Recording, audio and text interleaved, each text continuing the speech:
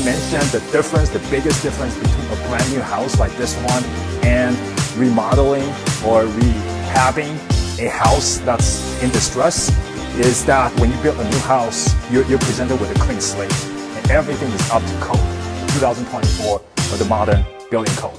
Whereas if you want to remodel a house that is built in the 50s, everything is out of date. Electrical is out of date. You have insulation that's out of date. Windows are probably old, they need to be replaced. The roof is old, so you have to replace that. So you have to kind of gut the entire place. Whereas building a brand new house like this one, you're presented with a clean slate. So building it can be a lot easier than remodeling a house where you can have popcorn ceiling that can be a danger to your lung and stuff. And obviously, like brand new piping, brand new electrical, everything is new, framing is new.